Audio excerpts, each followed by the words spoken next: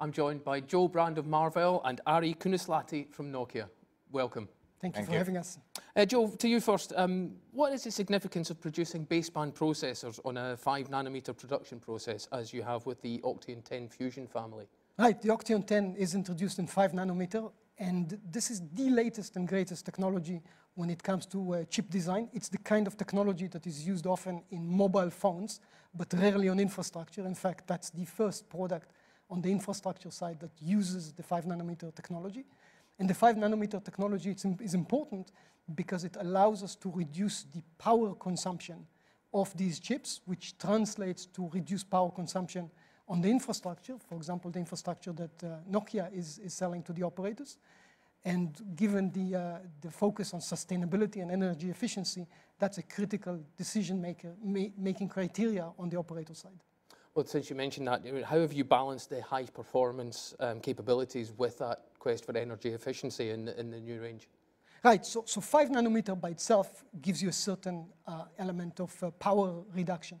But in addition to that, we're implementing a lot of features and capabilities in the chip that are designed to optimize the power consumption of the chip.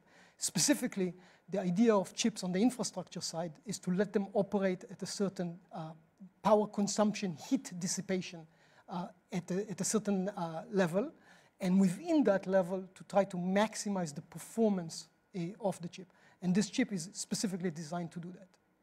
And Ari, coming to yourself, you've already made a big announcement today, I gather. Can you tell us some more about that, please? Right, so today we announced something called AnyRAN. So it's basically making our Cloud RAN to work with everybody else's solution. So we are working together with Marvell on the hardware side, but then also with web scalers, server makers, so AWS, Google Cloud, Microsoft Azure, HP, Dell, IBM.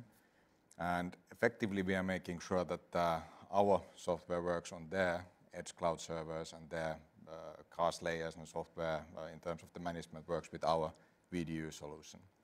And then what is super important in the AnyRAN is the performance.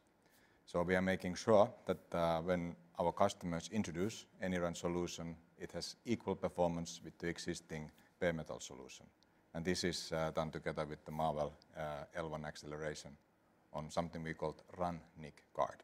So it's the PCIe plug-in unit fitting into, well, everybody's Cloud RAN solution. So we are super flexible with our AnyRAN we just launched. Okay, and perhaps just finally, what do you sort of see as the next big announcements coming up during the show, sort of between yourselves and the next big developments that you're going to be looking at?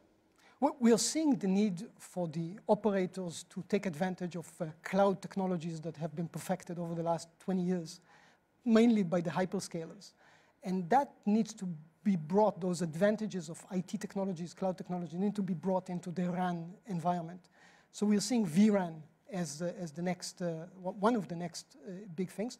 And this vRAN really needs to bring all the advantages of the current RAN. It needs to be better than the current RAN.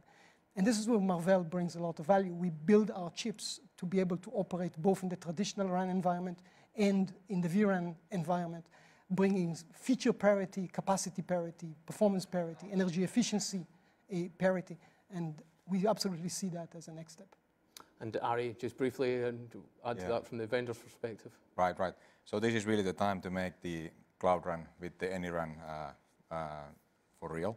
I mean, we have some VNFs already with the core network functionalities, for instance, which are cloudified, but now it's the right time to do it also for the Cloud RAN. Well, Joel, Ari, thank you both very much for joining me. I hope it's a terrific show for you. Thank you. Thank you so much.